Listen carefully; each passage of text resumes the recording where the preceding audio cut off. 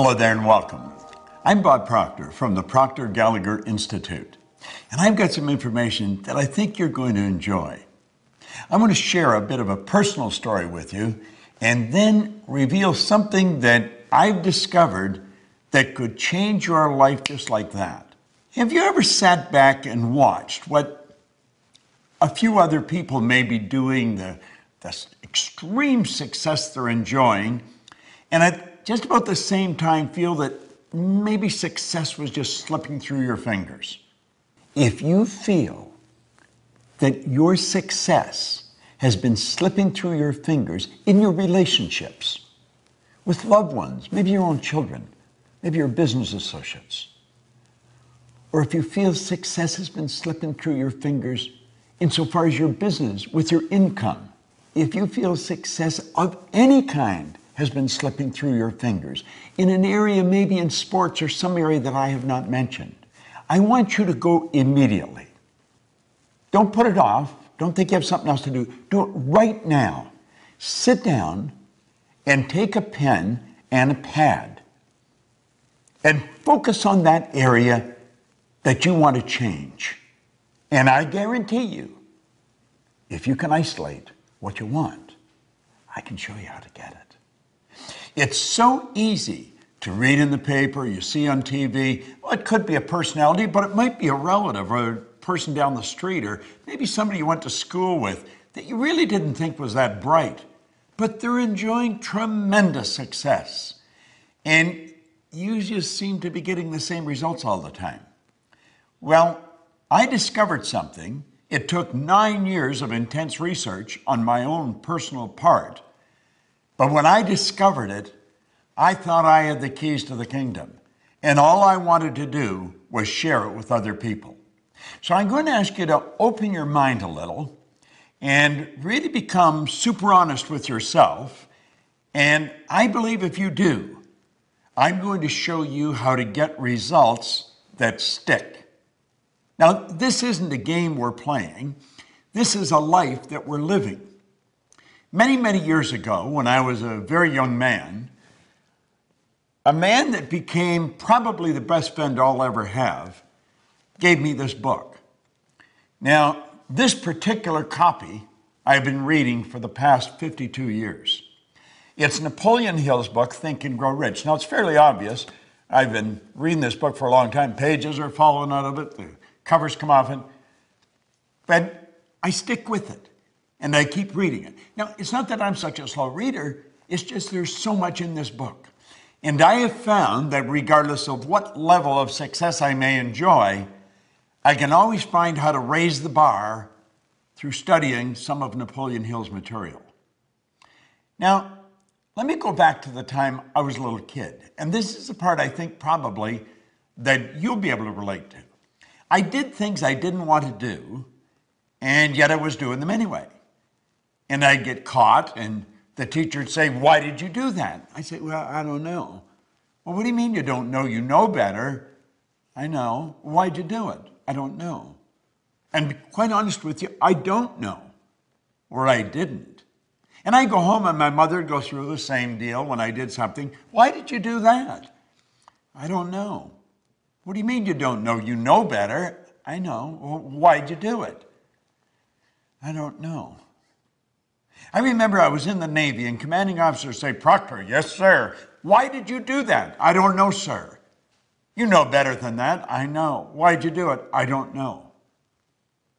You see, all over the world, there's people doing things they don't want to do. It's giving them results they don't want to get, and they do it anyway. Why does that happen? Why is it that an individual will graduate from a prestigious university with a very beautiful degree and yet not capitalize on it? You see people every day who are absolutely brilliant. You know some, you're related to some. They've got degrees coming right off the end of their business card, and they're not making it. They may be broke. If they're in business, the business is stuck. Why does that happen? Well, I found out because of what happened to me reading this book. You see, when I started to read this, everything in my life started to change. Now, I was given a directive by the man that gave me the book, Raymond Douglas Stanford, and he said, Bob, if you do exactly what I tell you, until you find out I'm lying or I don't know what I'm talking about, he said, you'll get results that shock you. Now, I've got to tell you, up to that point, I had been going down many roads and they were all wrong roads. I was 26 years old. I had never held a half-decent job. I was earning $4,000 a year and I owed $6,000. I just wasn't making it. I was stuck. And it had always been that way. And I didn't know how to change it. I wanted to, and I didn't know how. And he said, do exactly what I tell you. Well, you know, from the time I picked this up to 1 year later, my income changed and my life changed like night and day. Now, do you know, it's almost like daytime becoming night. You don't really notice it happening. You just notice, my goodness, it's dark out already. Well, that's the way my life changed. And I went from earning $4,000 a year, which was the most I'd ever earned up to that point, and I took it up to $175,000 a year. Now, you may be wondering, what was I doing? Because I'm going way back to 1961. I found out that it really doesn't matter what you're doing. Well, it does, but for the most part, it doesn't. What matters is how you're doing it. You see, when I read that book, I set a goal.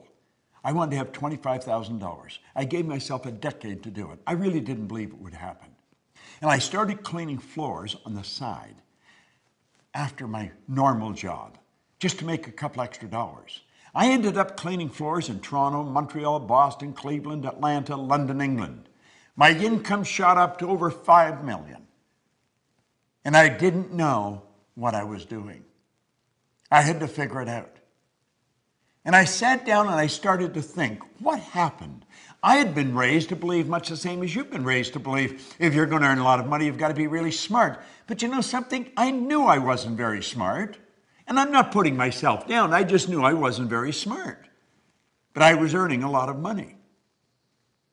Now, I'd also been raised to believe if you're going to have a good job or get a good position, you've got to have a good formal education, go to school to get a degree. I didn't go to school. I got kicked out of school after 2 months in high school. Now, I was happy about it, but so were they. See, I was really a misguided kid.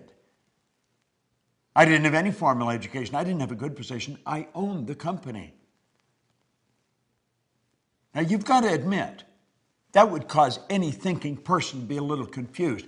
And I couldn't figure out what happened, but I wanted to know. I wasn't satisfied just with the fact that I was winning. I wanted to know why I was winning. And so I began to study. And I have never stopped.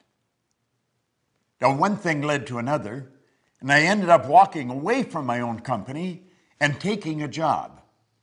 I took cut from income from a few $100,000 a year to $18,000 a year. In 1968, I went to work for the Nightingale-Conant Corporation. Now, Earl Nightingale and Lloyd Conant became my personal mentors.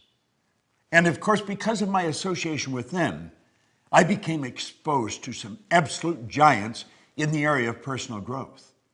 Now, this is a way back when personal growth as an industry was really just beginning to start. I was selling records when I got into this business, long playing records. But I never stopped studying, and one thing led to the other, and I finally got the dots to connect. And when I got it connect, it was so obvious I was missing it. I want you to let your head represent your mind. Now, first of all, nobody's ever seen the mind. Mind is activity. Mind is not a thing. Your brain is not your mind. Your brain is an electronic switching station that alters the vibration you're in.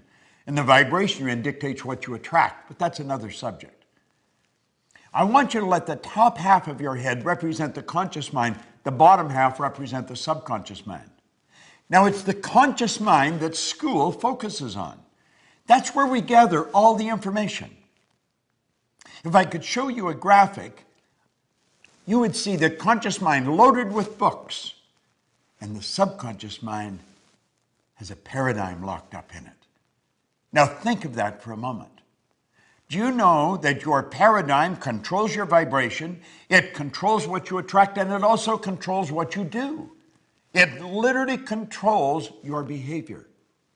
If you look outside at your results are nothing but the manifestation of your paradigm. And when you go to change your paradigm, which is something you must do if you want to change results, I'm going to tell you, you're in for the battle of your life. Paradigms do not want to be changed. There's an old saying, I've heard it many times over the years, habits die hard. So you have to ask yourself, what is a paradigm? A paradigm is a multitude of habits. They're ideas that are fixed in your subconscious mind, and when all brought together, they're called paradigms. So the paradigm is like a cybernetic mechanism. It's a control system in your subconscious mind. And the wisest among us sometimes do not understand that. So they don't understand how to change it. You see, unfortunately, school doesn't teach this to us. If you're having trouble in school, they tell you study some more. And so you pile some more information. But that doesn't change the behavior. If the teachers, if the parents only understood the report card is a reflection of the paradigm, not a reflection of the information that that student has gathered. If the sales manager only understood that the sales sheet is a reflection of the salesperson's paradigm, not what they know about selling. You see, people will study selling. They'll study practice and presentations. They study overcoming objections, and they study closing. And they get it right down to a science. But when they get in front of a prospect, the paradigm takes over. Well, you see, when I learned this, I thought I had made a breakthrough, and I had. But it was much bigger than I thought. I went into companies, and I started to show the companies how paradigms was controlling the productivity in that company, regardless of the size. And one of the first large contracts I had was with the Prudential of America, and almost simultaneously with the Metropolitan Life Insurance Company. They are the two largest insurance companies in the world. And I was showing the agents how to change paradigms. And you know, their sales went up by hundreds of millions of dollars. And I'm not exaggerating. This is all documented. I'm not making up some funny story. This is on the books of the Prudential of America. One retired VP said he thought that Proctor raised the sales by $1 billion. Now, I worked all throughout the company. I've worked with companies all over the world, showing the employees how to alter the paradigm. See, employees are the most important thing to a company. Now, companies don't always seem to recognize that. They spend a lot of money on systems, on buildings, on brick and mortar, and on things. The next time you go into a hotel, think of this. If we took all the staff out of a hotel, from the chambermaid to the general manager, you wouldn't have a hotel any longer. You just have a brick and mortar edifice, a building full of stuff. You see, the hotel is the people. I was recently staying in the Ritz-Carlton Hotel. If you ask an employee where something is, they don't tell you, they show you. They have a motto: we are ladies and gentlemen serving ladies and gentlemen. Well, I want you to stop and really think of your results. And then ask yourself, do I know how to get better results? Oh, you do. I'm talking about from relationships to selling to building your business. If you feel, and without any formal education, without any real business experience, I built a pretty successful company.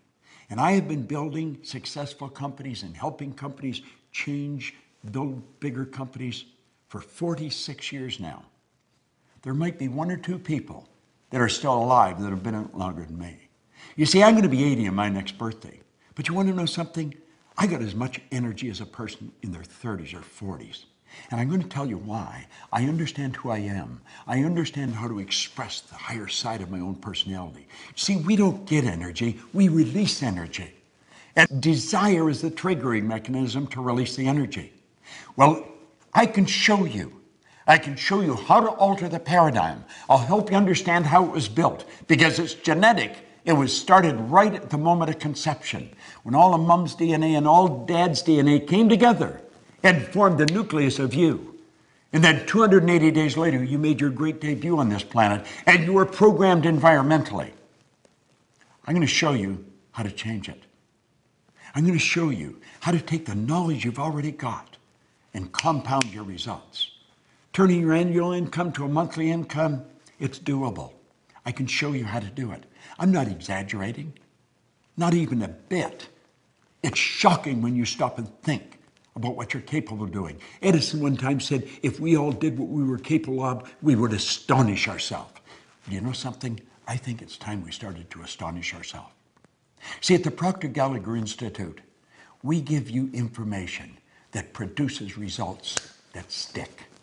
It's not a blip on the screen. I feel good, so it goes up, but it comes back down. We're going to show you how to change that automatic pilot that's lodged in your subconscious mind. We're going to show you how to alter that paradigm and how to consciously and deliberately build the paradigm that will produce the results automatic that you seriously want. I just love this material. I absolutely love it. And I love sharing it. I love watching people change right before my eyes in seminars. I don't have any special talent and ability. I've just got some phenomenal information that I've gathered over the past 52 years. And you can have it. If success has been slipping through your fingers, you can stop it right now. And you can produce the results you want, results that stick. This is Bob Proctor. Thank you.